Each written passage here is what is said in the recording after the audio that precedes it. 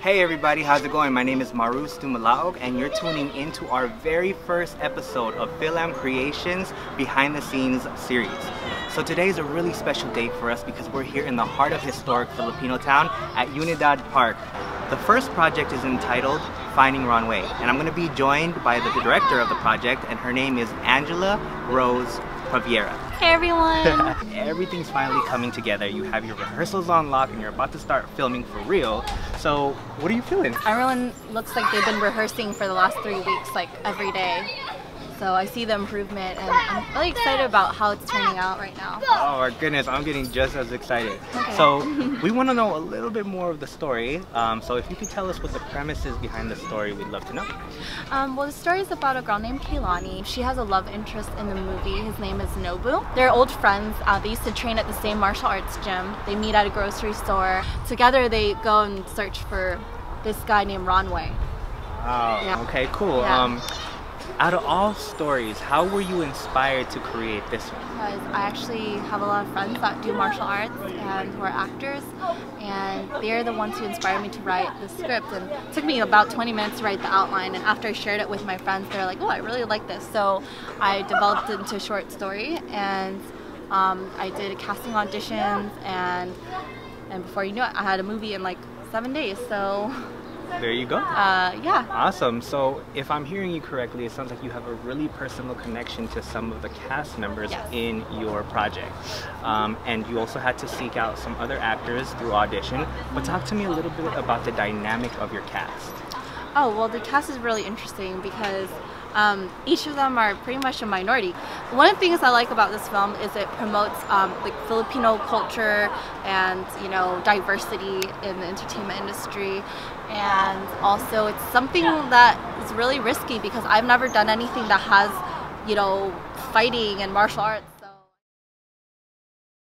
Hi, my name is Sarnica Lim. I play the character of Ray. Ray is the sister of Kathleen. She's a younger sister. She is someone who goes through domestic abuse, and that was one of the reasons why I wanted to get involved with this project. I want to be able to do characters that kind of bring light to issues that people don't want to talk about, and domestic abuse is one of them. And so I hope that we spread awareness with that. Hi, my name is Lemus Jr. I am playing Derek Sanchez in this short film. And the real reason why I actually like this film and why I got involved with it is because I've always been a big fan of martial arts films like Steven Seagal, Chuck Norris, Jean-Claude Van Damme. Watching those actors portray martial arts in their, you know, big screen cinemas and such like that, I've always loved watching those movies. Big fan of them. And what I can relate to this character is that I actually train martial arts on a daily basis as well, which is what my character does. He's a martial artist in this film. So it's just really fun and I really enjoy being on this set. Hi, my name is Virgil, Mayor Apostol, and my character is Ronwe. He's the lead antagonist of this film, and the way I relate with it is that he has a kind of a psychological dysfunction.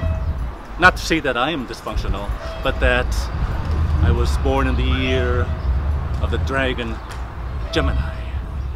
So I have some things that I can pull out, I would think. Some things that may be sane. Insane. I'm really interested in Project Finding Ronwe. Basically, it's a good opportunity for me to start. I'm playing a character that I have a lot of comparison with.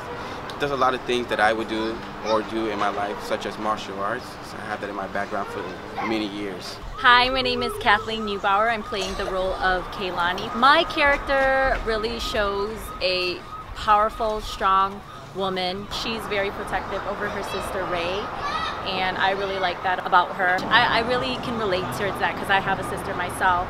Ray is in an abusive relationship, and I've been in a emotionally abusive relationship. My mom was in a abusive relationship, and I saw that firsthand. So having that role of being the protector really sits in wholeheartedly with me. So I think that's why I like playing Kathleen. She's a badass.